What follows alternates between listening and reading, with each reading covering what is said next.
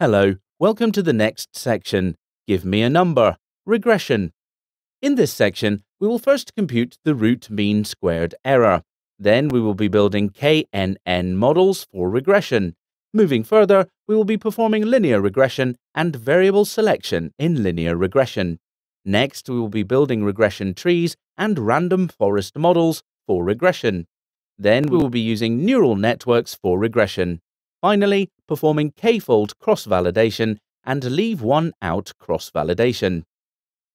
Now we move on to the first video of this section that deals with computing the root mean squared error.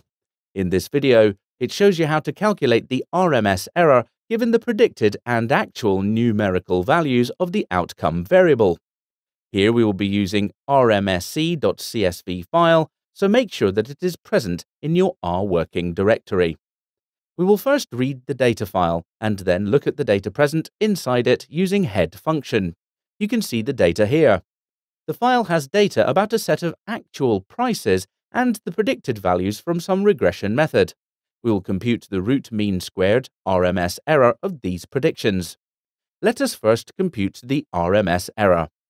This code computes the RMS error as defined, the square root of the mean squared errors.